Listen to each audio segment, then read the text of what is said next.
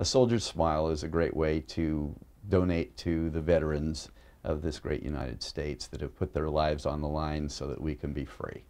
And there's just not enough coming from government to cover all the need that these veterans have. Many of them don't have the kind of money that it would take to do the kind of reconstruction that they're left needing. So it's an opportunity for you to donate to these folks that badly need your dollars and help us help them. Basically, put your money where your mouth is. Okay.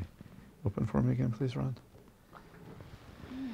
So I'm here with Dr. Gregory Sawyer, who is one of the dentists that is part of our Soldier Smile program. As a matter of fact, the first patient of Soldier Smile was done right here in your offices, sir. Thank you so much for being a part of it. Thank you so much for the opportunity. Why would you, a prominent dentist, decide to do something like this? Well, I will admit, you inspired me, Montel. Oh.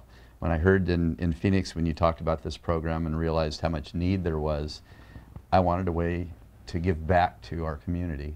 And these soldiers really need the help. It's been so rewarding in the first two I'm working on. We just finished one today. The one that you finished today was a really kind of a tough case, right? Yeah, he was tough. Tell me a little bit about it. Well, he had a cleft palate, a congenital defect, so that after he's lost his teeth, the bone on one side and the other side don't communicate. They don't touch in any way, and we made him a denture. Next will be implant support for it, and it'll actually help those bones from moving.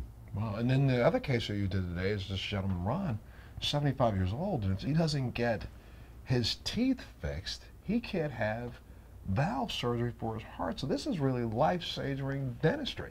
That's right. His cardiologist sent him here and said we need to get his teeth fixed so he can have this life-saving surgery. But Doc, this is one of those programs where somebody would say, well, send him to the VA hospital, they'll try to fix it. Why would you get involved in this yourself? Well, I'm not sure that the VA hospital can fix everybody that needs to be fixed. I mean, that's what it comes down to. And this man needs to be helped soon, and there's probably waiting lists at the VA hospitals, and we need to get to him so we can have the surgery that he needs. Thank you so much, sir, for what you're doing. You're welcome. Absolutely. And thank you so much, Montel, for doing this for them. Thank you. It's all about a soldier's smile.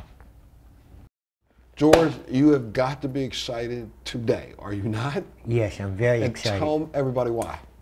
I just got my new partial, and I haven't had a upper for almost 2 years now. And you've been walking around doing what? Eating without him?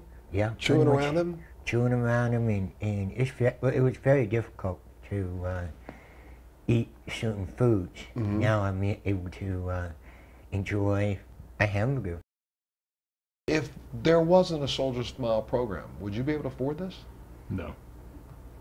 It was a godsend. What would you say to another dentist who is considering volunteering to do this?